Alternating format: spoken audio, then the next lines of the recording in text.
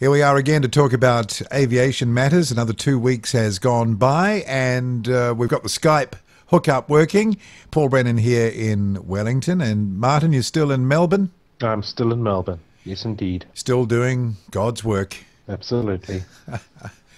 Well, plenty of news to talk about, no shortage of subjects. Let's start with the big stuff, the A380. And from the day that Airbus launched this program, what was that, 2000? Quite a few years ago now. There was criticism from people saying, well, the very large aircraft market is sort of dying.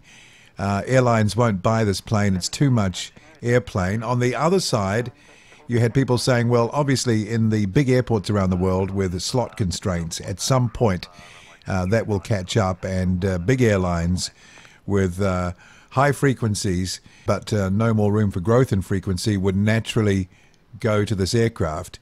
And Tim Clark, Emirates Airlines, biggest operator of the A380, is saying, look, if when they're finished with these things there's no aftermarket for them, they'll just park them. They've done their business. He only gives them 15 years.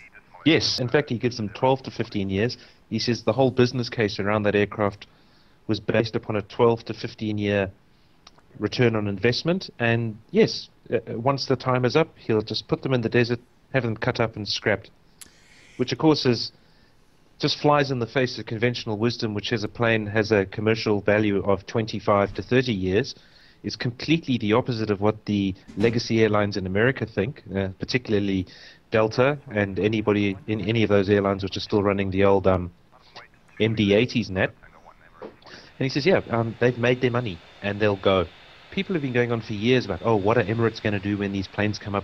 Nobody likes them. They're going to have zero resale value.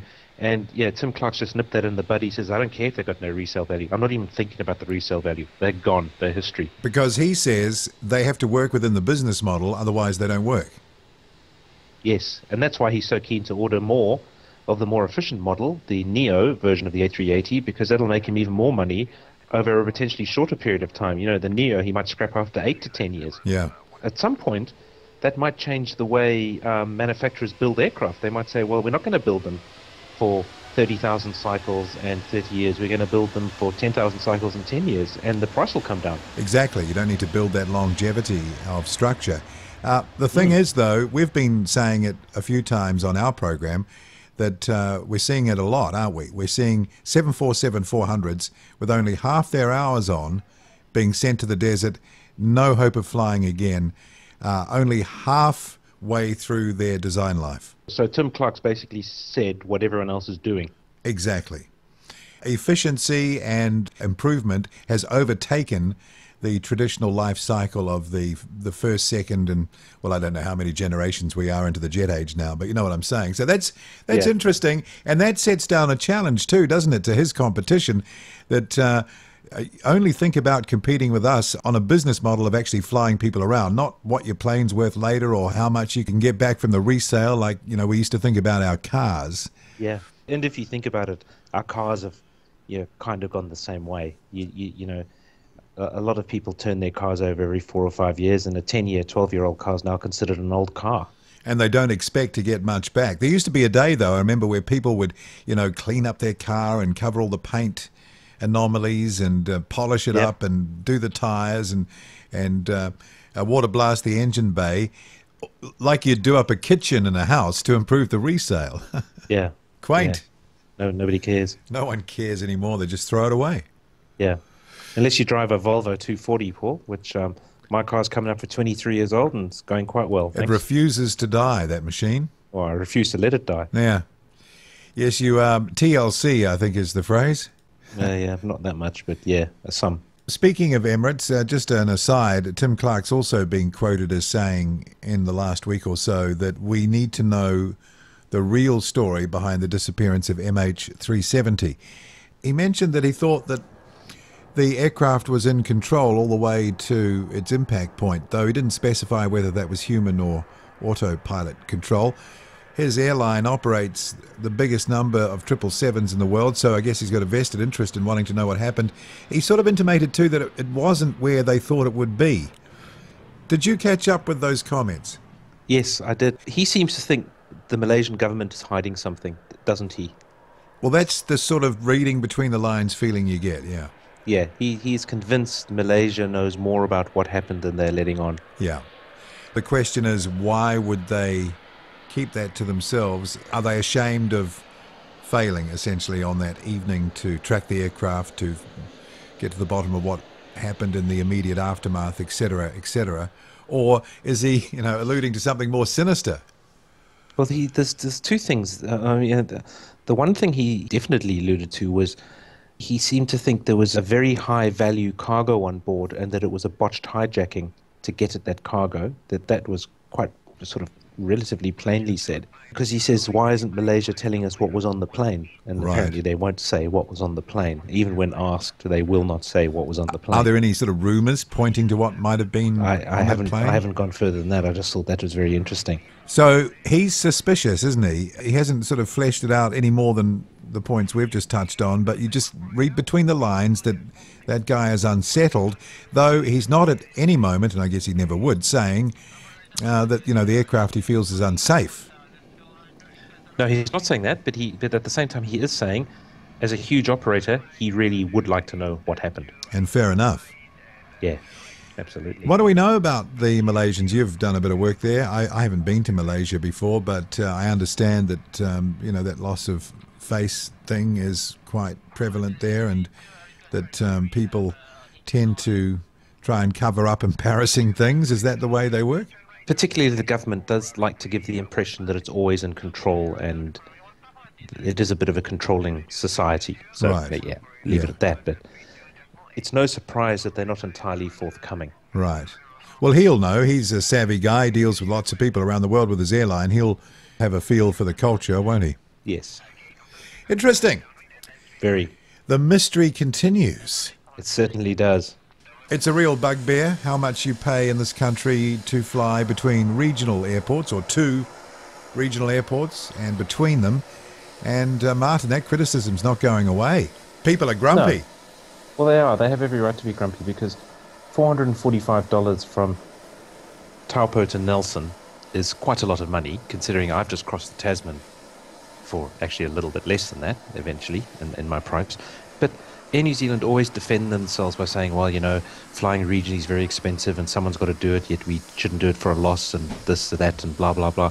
But I guarantee you that if a competitor opened up or started up, pretty soon thereafter, Air New Zealand would introduce predatory pricing, drive them out of business. They would protect the market. Now, if they didn't want the business, as they say they do, they say it's actually too expensive to fly regional, and it's not a main profit center for us. Our main profit center is international. Well, if it was a business they didn't want to be in, they'd actually encourage competition and back out of those markets. They'd back out. But they never do. They never, ever do. No. And there's a reason for that. It's got to be. And the reason certainly isn't because they like losing money and helping your average Kiwi. There's obviously money in it, otherwise they wouldn't do it. When you have a monopoly service and the rest of your business is exposed to increasing levels of competition, then it's always going to be the monopoly business that will underpin, if it's successful, the cash flow, the primary cash flow of the operation. And I think that's what the regional services do for Air New Zealand. They can always count on that cash flow. Absolutely. And also internationally, Air New Zealand, their stated aim is not to compete internationally with anybody. So you if you look, they always try and have routes that only they support. Yes. So North America to New Zealand. And vertically integrated all the way through, Yeah. But so I don't buy that. I don't buy that they say, oh, we'd actually rather not be in the business because it costs us a lot of money. Well, then let someone else compete. But the competition always say, well, there's no point. Well, the potential competition always say, well, there's no point in us starting up, because the moment we do, Air New Zealand kills us. Exactly, and it's been a long time since there's been any competition. I'm just trying to figure out how it cost that airline. What was the amount that you mentioned, 400 and some? Well, it's got nothing to do with what it costs them. Yeah. It's what they can take. Yeah, well, exactly. But when they present this argument of theirs to the public, they are always saying that it's not cheap to provide these services, and they're sort of bordering on uneconomic. I'm trying to work out how $450 can be justified for, one of 19 seats in a C1900 through to Wellington, presumably through there, and then in Dash 8 back to its home base hub, where it has to go at least once or twice or three times a week. with another 50 passengers on board, and it costs that much. Yeah, you just can't buy the argument that they're doing it out of the goodness of their heart. It is making money, otherwise they wouldn't be protecting it. Yeah. And the only reason it's making money is because, as with many things in New Zealand, it's a monopoly. And they can count on it. A lot of airlines would be rubbing their hands in glee if they had a monopoly nationwide regional air service available to them that no one else competed against. I mean, you know, it's so obvious. It is. It might just take the government to come in, but that won't happen. Well, it wouldn't be the government, it'd be the Commerce Commission. Well, where are they? I guess you have to make a case to them before they will investigate. Though you'd think they'd pick up on these matters just as a matter of course. It's obvious. The head of Air New Zealand is saying that the airline spent close to $200 million refurbishing our existing ATRs and ordering 9 new ones. Well, that's a pretty good deal, isn't it? Well, it is, considering it's costing them every day they fly them. That's really nice of them, actually. Yeah, 66, 70 seats. Yeah. 7, 8 times a day? Yeah.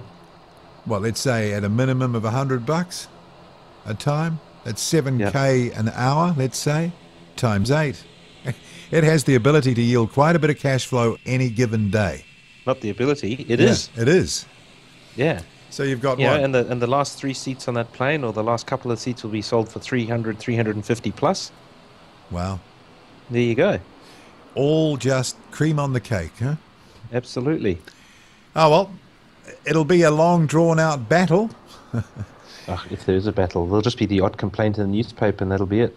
I don't think anyone's going to put up the money in this day and age anytime soon to create a competing service. Well, why would they? Because they know the business will be taken off them the moment they start. Well, for a start, it's going to cost a lot to set up. Who's going to throw the money in? And exactly. All right, the Airbus A320neo is flying, looking good. We've mentioned that. Yep, the A350 Airbus is flying, looking even better. Certified. How was that formation they did? 5 of them. Yeah, pretty cool, eh? On the certification day. That's how to celebrate. Well, Boeing is producing the first bits now for the MAX. So it's all on. As of October 13th, first parts, which were fuselage stringers, began to be manufactured at the Boeing Fabrication Integrated Aerostructures plant in Auburn, Washington. There you go. Yeah. It's a big moment for them, except those stringers are exactly the same as the stringers that were built for the 737-100 50 years ago, I suppose. Right, yeah. Not much change there. Not much change there at all. And because no need to change. No, it's a good design. And the first flight's in 3 years, so I don't know where they're going to store those stringers. What do they do? Make up a sort of head of steam of parts that enables the production line to spark into life? Do they? I have no idea. I suspect, I'm a little bit cynical when it comes to corporates. I suspect this announcement has been made because the A320's just flown. Right. So you've got to look like you're doing something. You've got to look like you're doing something, because they've just announced that the new CFM LEAP engine's flying, and now they've announced that they're building stringers. I think they're just trying to keep awareness up that they're also building a new generation narrow body. Even though the stringers are unchanged potentially in 5 decades. Yeah. and probably a lot of other bits too. Yeah, like 90% of the plane's probably unchanged actually. Now, the launch customer is Southwest Airlines. Yeah. I've noticed quite a few shots coming out now of the Scimitar winglet 73s. Yeah. Basically what Douglas put on the DC-10 MD-11, isn't it? No, it was the DC-10 originally. They put that on in 82 on a Continental. I got a picture of it. Continental DC-10-10. And I think NASA actually funded it. And then it just sort of went away until the MD-11 came along, 7 or 8 years later. Looks quite fussy, doesn't it? It doesn't look particularly elegant. Yeah, it looks like if you banged the wingtip, you'd be in for a bit of grief. Yeah. Changing the whole thing. Because they're about $1 million each or something, aren't they? They're expensive bits. Yeah, they are. Well, I guess you've got to put a fair bit of structure in there to keep them stable and not floppy. Yeah. And that's all about stopping that effect of the twisting air off the end of the wingtips, isn't it? To break up that keep the vortex under control. And to lower the drag that causes.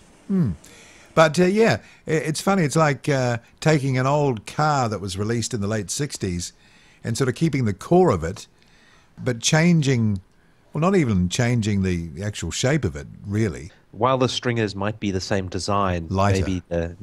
maybe they're a little bit lighter. They might have changed their alloys. Yeah. But probably haven't.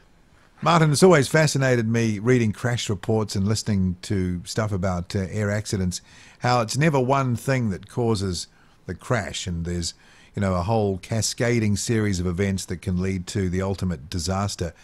And I was reading about a Thomas Cook 757-200 recently doing a flight into Newcastle in the UK, where it was a wet night and the captain sort of bungled the initial part of the approach but got it back online about 4 miles out, and then got told to go around because the aircraft in front, which had just landed on the windy, wet runway at night, reported a possible bird strike. And from that moment on, you could tell that the commanding officer who was flying the plane got flustered. He left the full power on for too long. The aircraft oversped the flaps limits by quite a lot. He got warnings of asymmetric flaps after that, and that got their attention and distracted them from other communications. And then on landing, discovered they had virtually no fuel left. And it's just another example of, and that's where you hope when you're sitting down the back, that the people up the front, when they're faced with anything outside of the normal, can cope with pushing back against those degrading events. Yes, it is always interesting how something unexpected comes up. They enter into the remedial, or the catch-up tasks incorrectly, and it just gets worse and worse and worse and worse from there on. And at no point do any of them say, hang on, we're stuffing this up. Yeah. Let's stop and think about it. And it turns out after all that, after every possible bungle, short of flying it into the ground, it landed normally at the diversion airport, albeit with very little fuel left. The plane was perfectly capable of recovering from, they oversped the flaps, they had slat flap disagreements, they had all sorts of nonsense going on. But at the end of the day, there was nothing wrong with the plane. No. And if they'd just taken the time to sort themselves out, the plane would have handled it for them perfectly. It said here, just before the aborted landing, the captain applied maximum thrust and disconnected the auto throttle. This is the go-around. But then he forgot to disconnect the flight... the autopilot, which tracked the localizer, and so it's the aircraft wants to fly in completely the opposite direction. It just, everything went wrong. Then he disconnected the autopilot, but forgot to disconnect the flight director, so that was giving them... And it just went on and on and on from there. Yeah. In fact, they were sort of lucky. There was a certain amount of danger there towards the end, especially with the low fuel. They were overspeeding, they were diverging from altitude, they weren't in control of the plane, and yet despite all that, there was nothing wrong with the plane. Yes, they overflew their assigned altitude by 400 feet because they hadn't set the QNH. Well, at one stage they were overflying the altitude. On the downward leg, they were 500 feet below the assigned altitude. Yes. So it's just complete botch up. And I mean, I'm not judging. Obviously, they'd flown back from Spain. The weather was bad. They probably, it's a charter airline, so they probably spent all day on the plane. Yeah. And they just weren't prepared. They thought I would have a nice quiet landing, go home to, after a hard day's work, no problem. But it wasn't to be. It pretty much nearly went all to hell. And they ended up a good deal away from their original airport as well. I think they diverted to Manchester. With no fuel and probably in quite a lot of trouble. Well, you'd have to do some explaining, wouldn't you? A reasonable amount, I'd expect. Yeah. Every time I read something about this or hear something like this, I always think back to that American Airlines 757 accident over Colombia. Yeah, where they hit the mountain. They basically wrestled the autopilot into and it did a barrel roll. And then, of course, there's Air France, 447 or whatever it was. Oh, yeah, that's I mean, that aircraft was really completely flyable all the way. Absolutely nothing wrong with it. No. I mean, it had a sensor problem, but there was a whole procedure for flying it completely safely, even without that information, Apparently, part of the problem there, it was they brought in the senior pilot, and he basically panicked, and then it really went downhill. Right, because the leadership goes. Yeah. In fact, some of the transcript I see has just been released from the flight cockpit recorder, and I think one of the last words was, "We're dead." Yeah. Oh dear, we're dead, or something. Encouraging words from the captain. Yeah, not good, is it? No. All right. Again, nothing wrong with the plane. That's what they get paid the big money for. Yeah. And another incident of the past week or so. Did you see, Martin, that picture of the KLM 747 on the grass at Amsterdam? Looked like it had taken a really sharp turn into the turf. Yeah, and dug itself in. Yeah, really dug itself in. But they're saying a malfunction after disconnecting the autopilot after an autoland as they're rolling out. Okay. Yeah. So what, did the brakes jam on, or did the nose wheel suddenly turn? I wonder 300 tons of plane takes a bit of dragging out of the mud.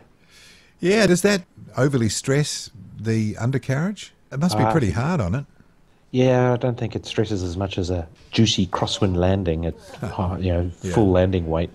Well, I remember watching the JetBlue A320 land with the 90-degree nose wheel at LAX, and it just ground down the wheel to virtually nothing. And I believe that aircraft was back in service in no time. It didn't have any major damage. Quite a dramatic picture. Boy, the tyres go deep into the grass, don't they? They do, yeah. That's a lot of friction. It's a lot of weight. A lot of weight. Be alarming, though. You'd wonder how this was all going to end up if you're up there in the cockpit. Once you feel the plane list to one side, I think you're pretty sure how it's going to end. Yeah. There was a nice little piece on 60 Minutes lately. You may have seen it, where they flew one of the Qantas 76s out to the desert from Sydney to Victorville. I don't know if they went via LAX for customs, but they eventually ended up Victorville. You've been there. Nice piece. You can search it through YouTube. And I've heard great feedback from non-aviation people about it, Martin. They were intrigued. I'm surprised those Ropiel 76s made it all the way. OGG was the aircraft they showed, and I remember I've seen that aircraft at Wellington quite a few times. I got it on videotape, I think. 25 years, 5.2 million passengers through it, they said. Oh, yeah? It's quite a few, isn't it? That is a lot of people. All right, let's get to our aircraft of the day. I'm pretty sure you're going to like this one, Martin. It is one of the safest aircraft ever built, Martin. There's a clue. I don't think any of the aircraft of this type that were built crashed ever. I don't think they lost anyone in, at least a decade of flying on these things. And we're talking pre-1930 design. 4 engines. 4 engines. Now you're getting warm. Biplane. Box kite tail. Yes. Yep. Enclosed cockpit. Yep. HP 42. You got it. Top speed 90 knots. Yeah. Civilian airliner by Handley Page. First flight November 1930. I've got a model of this plane that I've never built. The model's got 2 fuselage sections because there was the HP 42 and there was the HP 45 that had very slightly different fuselage and carried a few more people with a shorter range. And the names, they had names, they were named after Greek mythological heroes. So that's right. Well, no, not just Greek, because you had Heracles, Hengist or Hengist, Horsa, then you had Horatio, Hanno. Yeah, I always liked Heracles. I thought it was a very cool name for a plane. But amazing looking plane. And if you could overlook the fact that the wing looks like it was built out of canvas and scaffolding, the actual front of the fuselage looked quite modern. It did. Fully enclosed, and it had that ripple aluminium skin. Sort of corrugated. Corrugated, yeah. They were intended for the Africa and India services, the information I'm looking at here. The HP 42, based in Cairo, powered by 4 Bristol Jupiter 490 horsepower engines. Same wing area as a 767. Because about that time, Boeing were building the 247. Douglas wouldn't have been far off building the DC-2. And Britain are building a box kite tail, scaffolding and canvas winged nightmare, actually. That's right. Beautiful. 24 passengers was the capacity, crew of 4. The range was 435 nautical miles. There you go. So it was a slow trip. It really was a slow trip. Climbed at nearly 800 feet a minute, though. It's not bad. That's back in the day where you just took things easy and you just watched everything just waft by. Really waft by. The coast of Africa. A smoking deck. Well, they probably did. Well, they had a smoking section, I would imagine. Yeah, probably balcony. The crew At that speed, smoked. you could have had a balcony. Well, remember that one that there was a French plane that had a little balcony out the front? No, that was the Russian plane. Was it? Ilya Moromets or something. Okay, yeah. Would you go out there at cruise speed? Kind of a wander? Yeah, with 120 mile an hour wind coming through your hair. They lost a few, but it seems to, on the ground, weather-related incidents, like 2 were blown together and destroyed. One was torn loose from its mooring at Doncaster Airport in a gale. It cartwheeled, ended up inverted on a railway track next to the airport. They couldn't repair that. Well, when I get one, I shall not fly it to Wellington. I think Peter Jackson should have one built. Yes, but he shouldn't fly to Wellington either. It should last about 5 minutes. An HP-42 appears in the graphic novel Biggles, Deadly Snow, which takes place in 1951. Quite a few of them appeared in movies. Horatius can be seen in the 1937 film Stolen Holiday with Kay Francis and Claude Rains. And they fly from London to Geneva on an HP-42. Well, I wouldn't say fly, wafted. Wafted, yeah. Or crawled. Yeah, wafted is a good word.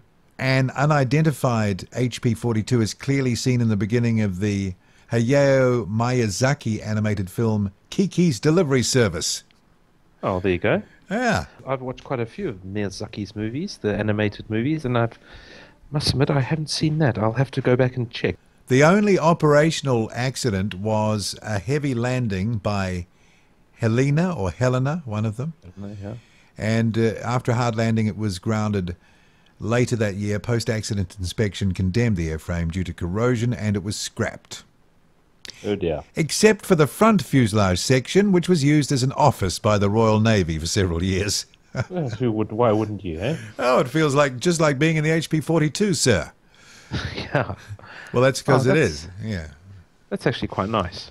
Anyway, that's our aircraft of the day. Been looking forward to doing this one for a while. I've always wondered about this aircraft from being a kid. There's 2 models, the HP-42 and the HP-45. That was for European services. Yes. They loved doing that, didn't they? So the HP-42 is for Africa, India, HP-45 for Europe. Yes. Okay, our time has wafted by, Martin, just like the Handley Page HP-42 and 45 wafted by at 2,000 feet. 90 knots. 90 knots. Top speed, actually top speed 110 knots. Oh, wow. The whole thing's vibrating and shaking itself to pieces at 110. Cloud of oil. There you go. Yeah. Yeah. I can't hold it, Captain.